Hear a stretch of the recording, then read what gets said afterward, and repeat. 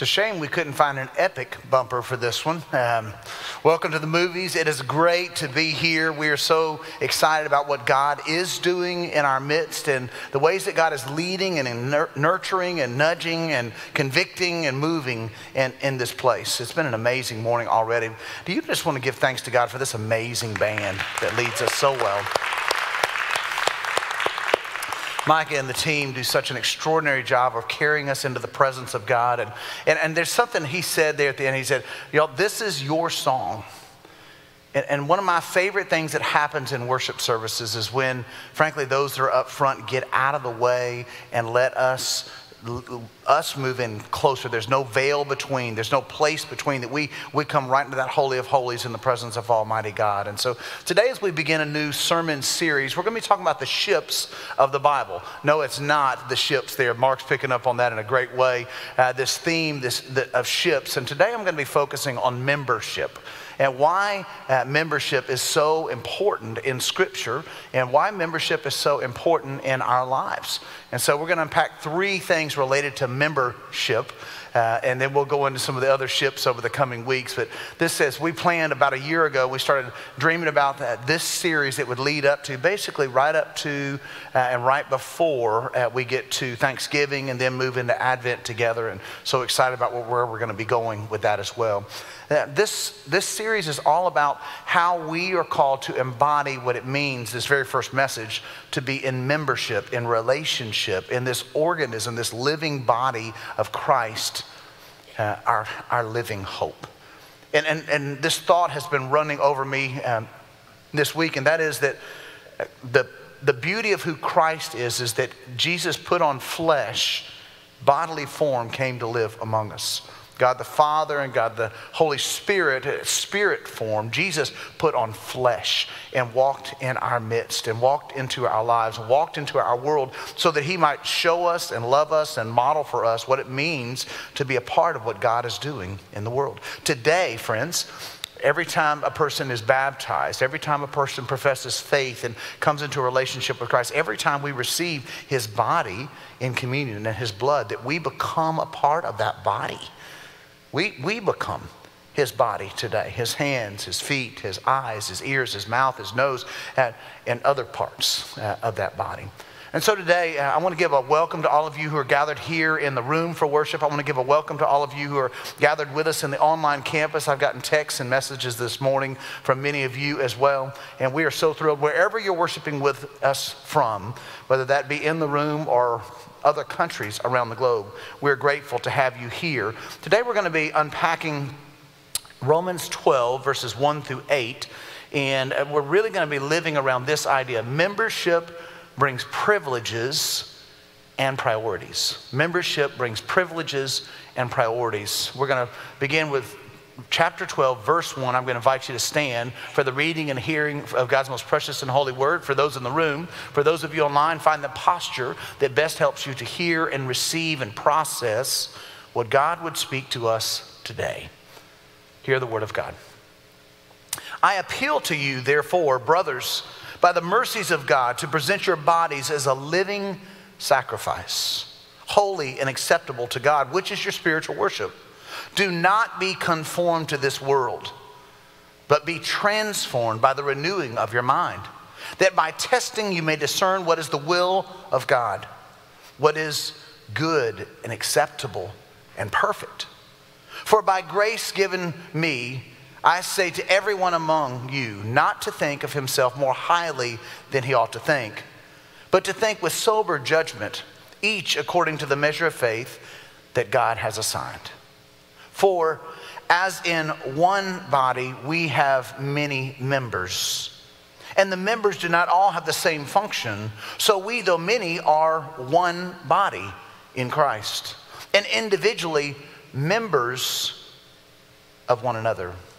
Having gifts that differ according to the grace given to us, let us use them. If prophecy, in proportion to our faith. If service, in our serving.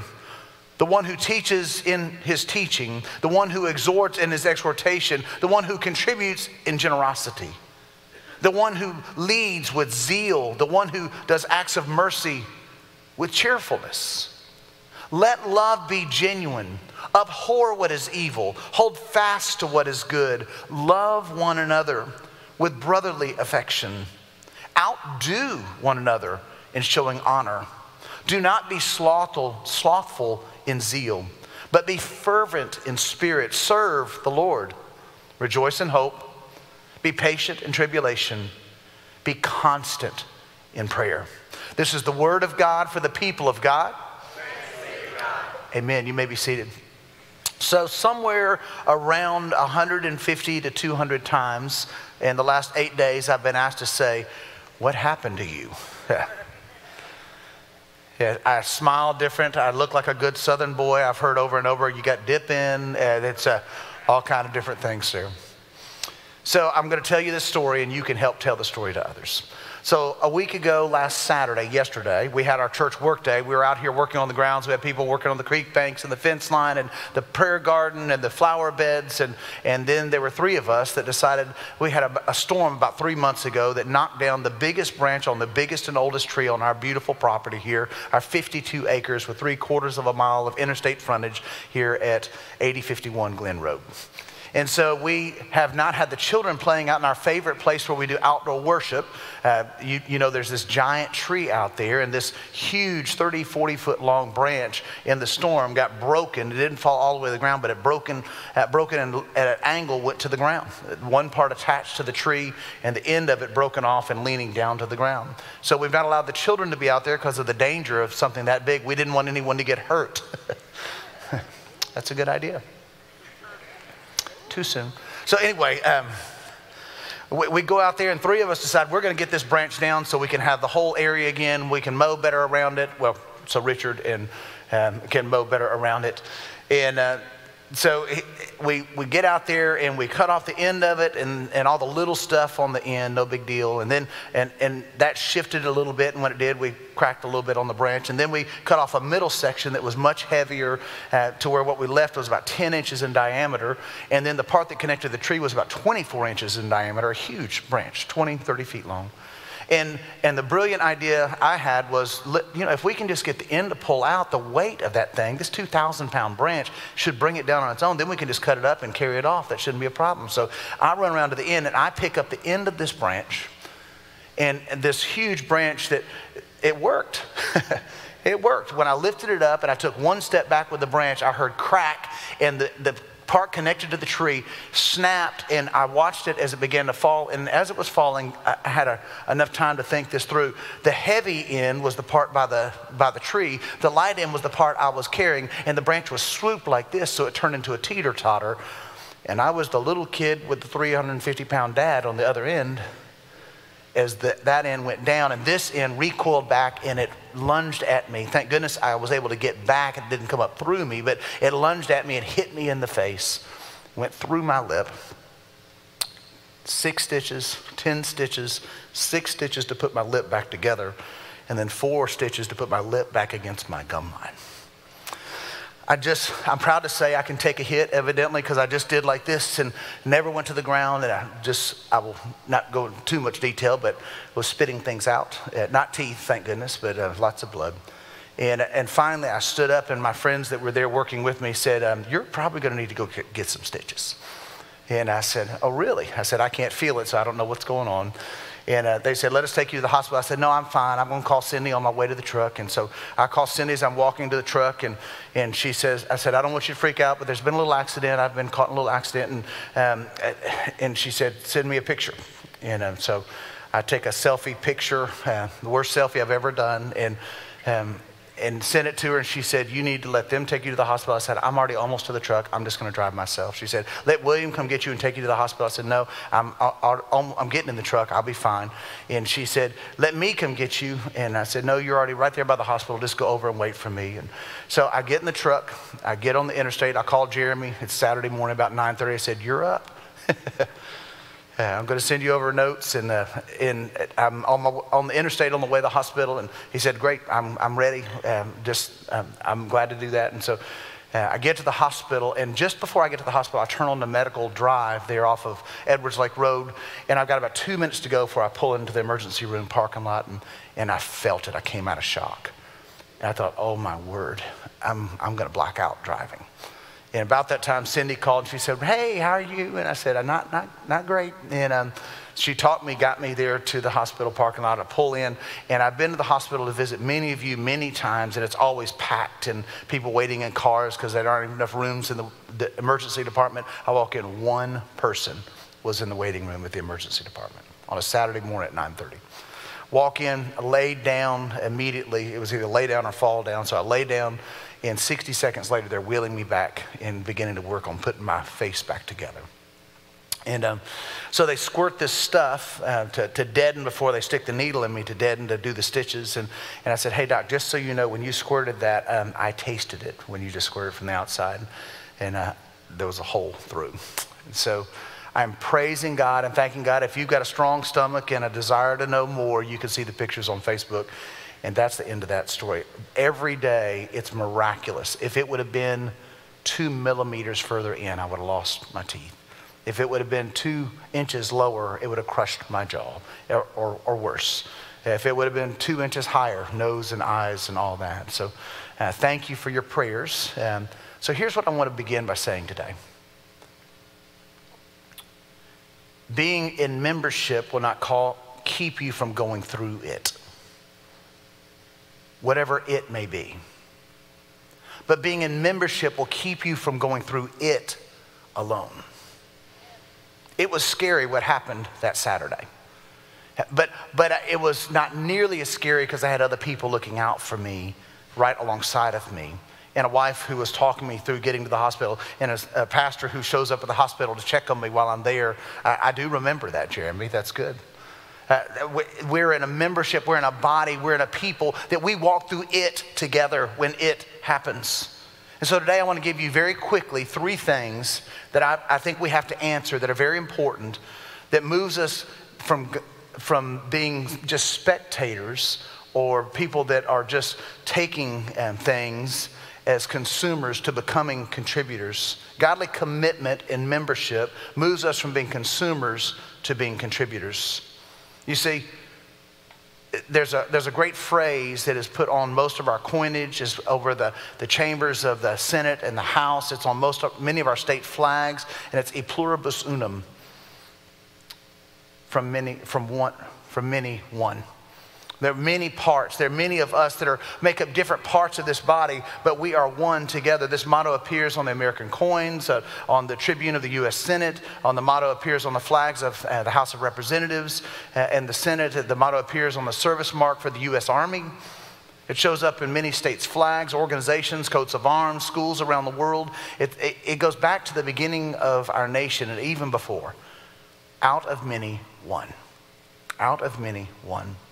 And so the question that this scripture today, I believe, begs of us is why, your first blank, why should I be in membership? Why? Here again, verses 4 and 5 of Romans 12. For as in one body we have many members, and the members do not all have the same function, so though many are one body in Christ and individually members of one another. You see, almost every time you find the word church in Scripture, it shows up not as a person, or even describing a building. It refers to the visible, single congregation that meets at a certain location. I mean, think about this. Most of Paul's letters were written to the church in Corinth, the church in Galatia, the church in Ephesus, the church in Philippi, the church in Colossus, the church in Thessaloniki. That one's a little tougher to say today. And the church in Rome. You see, when Paul's writing these letters to the church, he's writing to a single entity, a gathering of people, a body of people that are going through it. But they're not going through it alone. You see, we join and become a part of the church because we know that without being a part of something bigger than ourselves, we are all in danger. It's as though we're an organ of the body without a body. It's as though we're a sheep without a flock. It's as though we're a child without a family. In Ephesians 2:19 it says this, so then you are no longer strangers or aliens, but you are fellow citizens with the saints and members of the household of God. You see, joining a church makes a visible commitment to Christ and Christ's people in a body. The human body is amazing, but it changes quickly. But the body of Christ is even more amazing, and it, friends, is eternal. It is what we're called to be united in and a part of, the saints who've gone on before us and those who will come after us. And we're all connected in this body of Christ. The church is not an organization, but it is an organism. The church is not a building, but it is a body. The church is Christ's body, and the body only works when the parts are healthy and connected. So let's say today that you go, all right, I get it, Vaughn, that's fine. I understand that it's good to be a part of a body. It's good to be a member of a church, but where, your next question today, your next blank today, where should I be in membership? Where should I be in membership? Here are verses 6 through 8. Having gifts that differ according to the grace given us, let us use them. If prophecy, in proportion to our faith. In service, in our serving. In the one who teaches, in teaching. In the one who exhorts, in exhortation. The one who contributes in generosity. The one who leads with zeal. The one who does acts of mercy with cheerfulness. You see, joining a church makes a powerful statement, a statement and a commitment in a world that avoids both. We live in a world that often doesn't want to be committed. We're always fearful of the call that's trying to sell us some more insurance or a car warranty, or help us with our credit card debt, or join in with Camp Lejeune lawsuit. And we all feel like we're being sold on something, and we're avoiding of that. We're frustrated with that. But let me just tell you, joining and being a member of Christ's holy church is so important for us. Because life happens. It happens. And when it happens, it doesn't mean that we keep from having it happen. It just means that we won't ever go through it alone. I promise you, one of the dumber things I've done recently is drive to the hospital alone. There you go. I knew it was coming. Yeah. It was dumb. We're not meant to do our pain alone, our joy alone, our successes alone, our struggles alone. We're meant to do it in community so that when the weight of it falls down on us, literally, we're not fearful of passing out and being the only one in charge. We are our brother's keeper. We look out for each other. We come alongside of each other. We, as choosing where we are members of Christ's body. We have to remember that we're called to be a Jesus-loving, people-serving, warm-hearted, Bible-believing, outwardly focused group of fellow servants. And if that be true, let me be really clear, if that be true, the denominational flag is very secondary.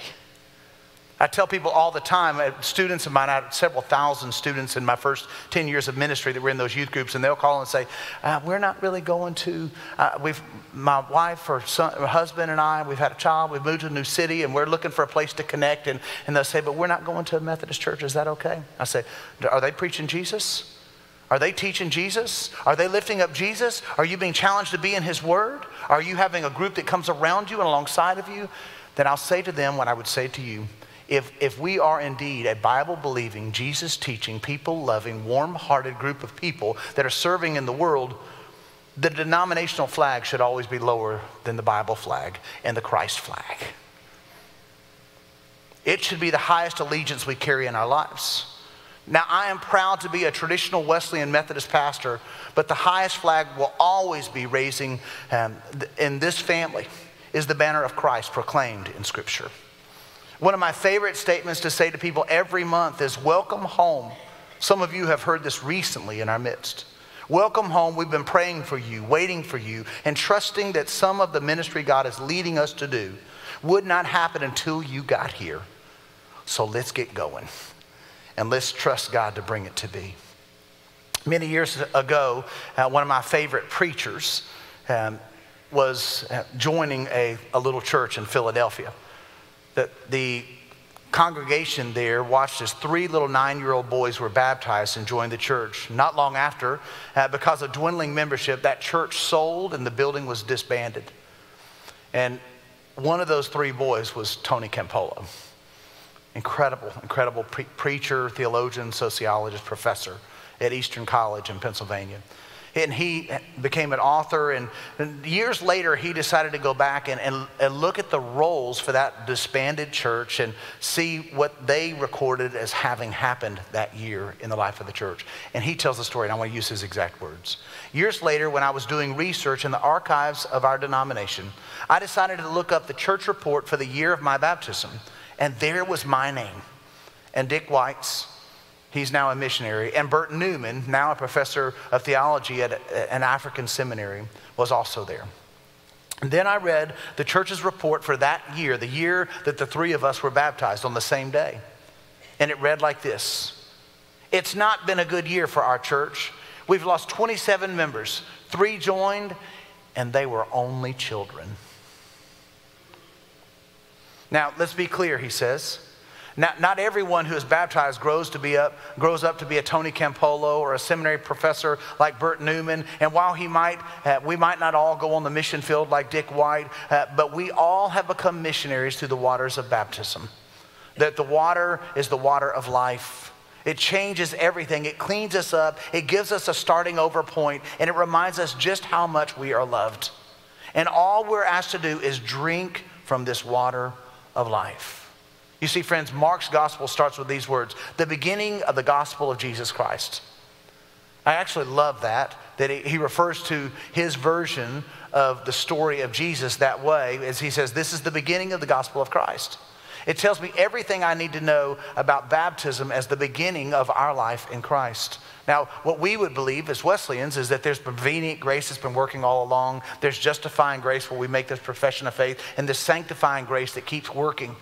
But in a very real sense, every time we celebrate people joining and people giving their heart to Jesus and people professing faith through the waters of baptism, joining into the family of God, let's just simply say this: it's our chance to say the beginning of the story of Jesus in us.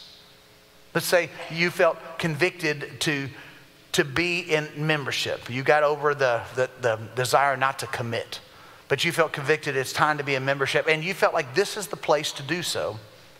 I think there's still a third blank and a third question we need to answer and wrestle with together. So the first is why membership. The second is where membership. And the third blank and the final blank today is how should I be in membership? How should I be? Here are verses 9 through 11. Let love be genuine, abhor what is evil, hold fast to what is good, love one another with brotherly or sisterly affection. Outdo one another in showing honor. Do not be slothful in zeal, but be fervent in spirit and serve the Lord. You see, what does commitment to genuine love, holding to good, loving one another, outdoing each other in honor, and zealous, fervent serving of the Lord look like? Well, I'm really glad you asked. Because we have a really simple way of answering that here at Clearbranch, which we commit to 5 things. When every person joins, first is, do you profess Jesus as your Lord and Savior? Put your whole trust in Him and Him alone for salvation. And then after that, that's joining the church universal, holy and Catholic around the world. And then the second question is, will you join us as we together use our prayers, our presence, our gifts, our service, and our witness for the bringing of the kingdom of God and the furthering of the cause of Christ? We ask these 2 questions for a very important reason. The first is we want to make sure you're a part of the whole of the church, Christ's body, Christ's church. And then the second is joining locally into this part of the body of Christ.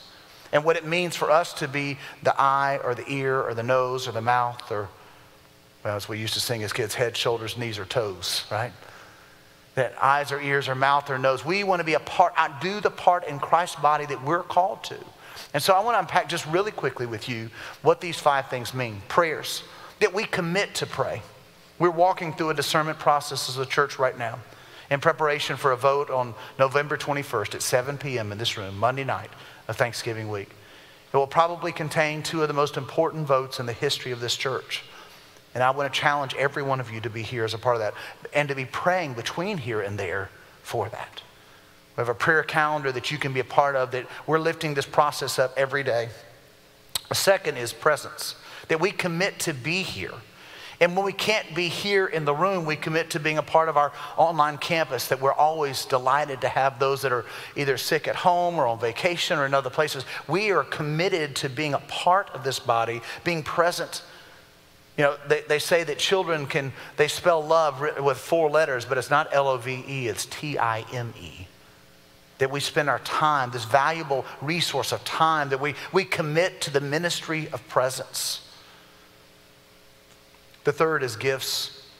And we'll spend more time on this next week as we talk about stewardship. The gift is to commit to give proportionally and consistently. Why? Because Scripture tells us that where your heart is, there your treasure will be also. And where your treasure is, your heart will be also. They're linked, they're tied together. We don't just want you to be faithful in your giving so that we can pay the bills and keep lights on and staff and missions and ministries taking place that we want to be about. But we really want you to be faithful in your giving because it's good for your soul. It's not just what we want from you, it's what we want for you. Friends, I meet people all the time, you know, Jeremy, even today as you were talking about the offering, and here goes the preacher talking about offering stuff again. No, this matters. We can tell where our hearts are and where our passions are and where our priorities are by where we spend our things that are most precious. Our time, our money, our gifts, our passion. We'll cover that more in the next week or two. Number 4 is service, that we commit to serve others in ministry and mission together. Jesus said, I did not come to be served, but to serve. I want to give a huge thank you to our church family that yesterday lavishly loved on 338 people that were here at Clearbranch. It was beautiful. I've gotten more calls, texts, private messages on Facebook from people that just said, man, the people of Clearbranch are overwhelmingly gracious and hospitable. And I should have done it at the end of our time together yesterday. So hear me today say thank you for representing Christ so well. From the band to the tech to the food to the doors, the greetings, the golf carts in the parking lots, all of it, they were lavishly loved. Not only is that true in the ways that we have served together, but then I think about what happened in this place Thursday and Friday as well. I don't know that I've ever seen a greater outpouring of love than I saw Thursday night with a 5-hour visitation to love on the Abercrombie family that we adore. And then to come back on Friday morning and see an amazing service of celebrating Blake's incredible life. And friends, when we do that, you are being the body of Christ. You are wrapping yourself around in a way that is visible and tangible to people as we walk through the valley of the shadow together.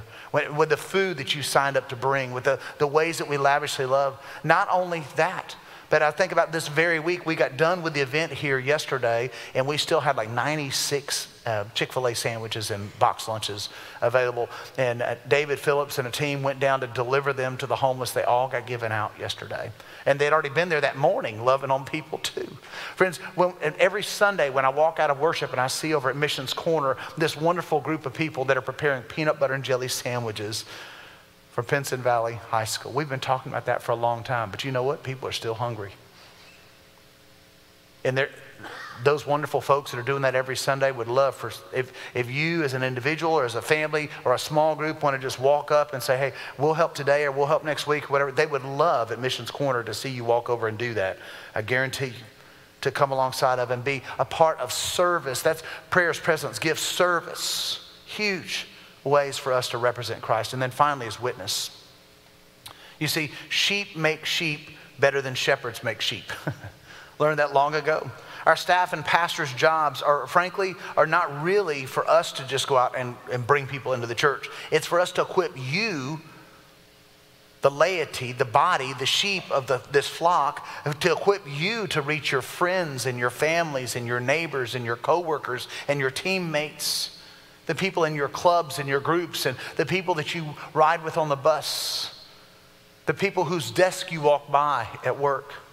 We want to equip you to be able to reach them for Christ, to share the love of Christ with, and to invite to be a part of this body. It's why we do so many big events, because it's not just for us, the insiders. It's for us to be equipped to be able to share that with someone else. This week, we'll have our largest non-member event of the year. I'm not sure I'm thrilled about our largest non-member event of the year being Trunk or Treat, but it is. Thousands of people will be looking for places to be with their children. Wednesday night this week, you have a chance to serve. Do a trunk, bring candy, serve hot dogs, and be a part of the hay rides and all the other festivities that will be happening this Wednesday night. And then on November 13th, it got mentioned this morning in the video, that the church-wide picnic that we'll be doing at Sumatanga. It'll be a little chilly probably, but it's a great opportunity for you to invite someone to say, we're doing this wonderful experience. We'd love for you to be a part of that. Or November 20th, you can come and be a part of Deck the Halls. Or November 27th, 4th, 11th, and 18th of December, leading up to Christmas Eve. All of these are great opportunities for you to be a witness for Christ, to share the love of Christ, and to invite people to be a part of what he's doing here. So hear me.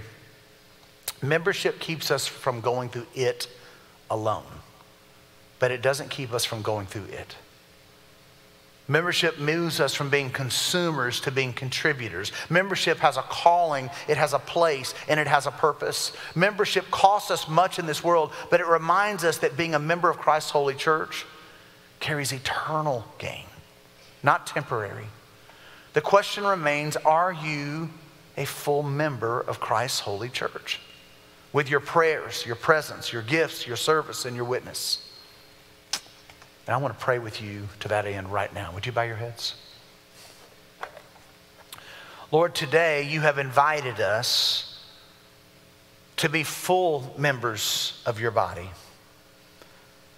And Lord, we would pray e pluribus unum, that we would become one body out of our many parts. God, we have varied gifts and varied abilities. Clearly, some of us were not meant to be harborists or tree cutters. But God, some are. We all have varying gifts that we can share with the world as a part of your body. We are called to commitment and to membership in a time when the world is repelled by the very term. Help us to have not only membership privileges, but as a part of your body to have membership priorities with how we use our time, talents, gifts, and resources. We confess that we are often conformed to the ways of this world more than transformed by being active parts of your body. Help us to run from disconnected apathy and run toward connectional passion. We long to be parts of your body, sheep of your fold, children of your family. Move us from being just consumers who take to being contributors who are constantly seeking ways to give. Remind us, Jesus, when you came, perhaps the best known verse in all the Bible, John 3:16, for God so loved the world that he gave. God, that we would recognize that a part of showing our love is that we would be givers, contributors, members, committed to you and committed to each other. Forgive us for the ways and the times that we've lost sight of that. And inspire us, God, to be your body, redeemed by your blood. We ask all this in the name of the one who committed all of himself to us, that we might commit ourselves to you. In the name and the power of Jesus, that God's people would say, amen and amen. We're going to stand and sing this closing song. We're going to go back to the song that we shared right before the message. And I would agree with Micah. This is your song. This is our song as the body of Christ, as the members of this household. And I invite you to sing it with all you got.